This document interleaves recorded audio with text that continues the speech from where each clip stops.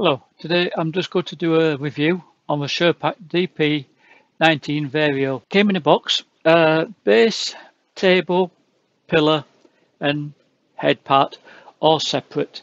They're all packaged, so no complaints about that. Basically the column goes onto the base. The table comes next, but you've got to take the bar off what actually uses rack and pinion, otherwise the table won't go in properly, but that's explained in the instructions. The hardest part in a way is lifting this headstock onto the column, but a strong person or a couple of people, it's fairly easy to do. And that is basically how you assemble it.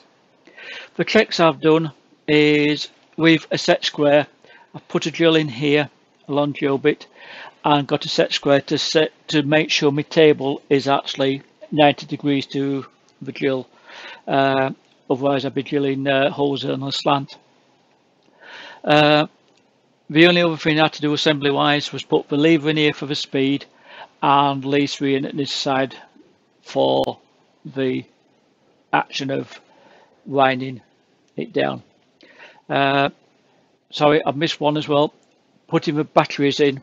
I'll just run it round here so you can see. There's some batteries going here, so you've got the lathe light that comes down onto the table for centering. But yeah, that is it as far as assembly. So simple lock to unlock the table, and the table winds down and up very, very easily. Again, locks into a positive position. So that part of it, yeah, is fine.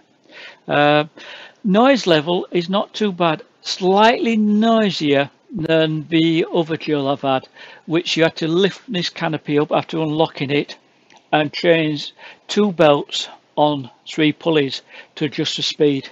And this one is as simple as moving the lever there. So I've just switched it on. It's coming up at 1030. If I move that lever round here, just come that way, just pull it round. That increases now, it's 1800, right up to the very top, which is about 2500 RPM, and back down again. So very easy. Will I change the speed on this drill? Yes. Did I on the other one we've had 3 pulleys? No. I set it to the speed what covered most items. It was too slow for smaller bits and too fast for larger bits, but I could not be bothered to undo the top and change 3 pulleys and 2 belts. So this has made it very easy. You may have seen there it has a speed dial on it, so it tells you what speed you're going at. So very useful. So let me put a drill bit in now and I'll show you what it's like to use for drilling. So we've got a depth stop here. So if I wanted to set the depth, say I want to drill through half that depth of wood, I can just bring it down, pull that back to 0, that comes up, and then when I drill I'll pull that down and then it will stop at the depth I've stopped it at. So very useful feature if you want to be drilling lots of holes at the same depth. So that's one of the items I look for on a pillar drill, because it's very important to me if I'm drilling repetitive holes to get to the same depth. So let's have a go at drilling this piece of wood now. So again, just bring it round. Again, larger drill bit, so let's set the speed. Bit fast, so let's just slow that down. Running about 950, just slightly slow, about 800 for that one. It's fine.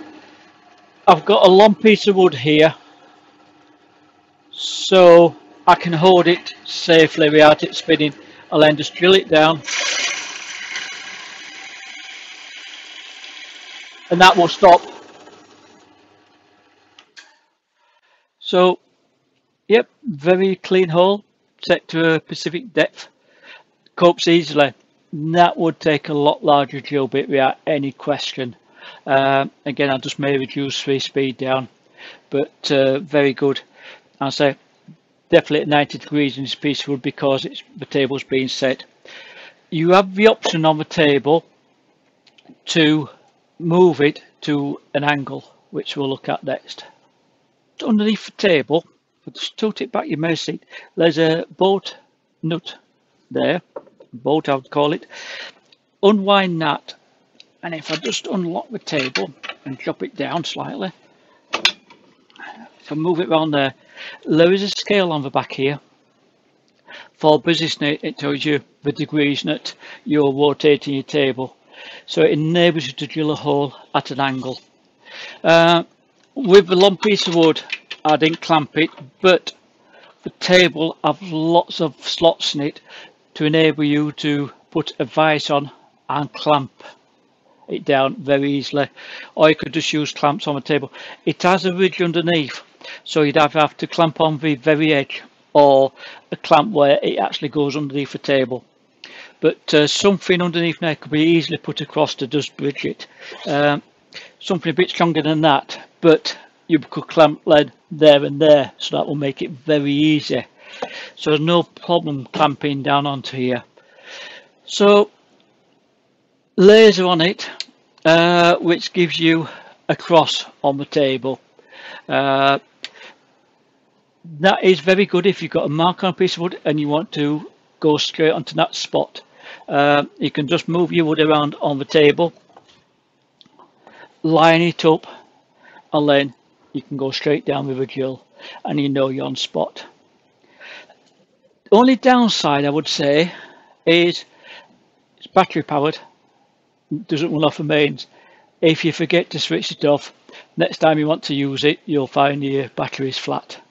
And you have to put a new battery in there. That's the only downside as far as I'm concerned about that, but otherwise it's really good. And I've tested it for accuracy of the laser to make sure that the crosshairs do match up.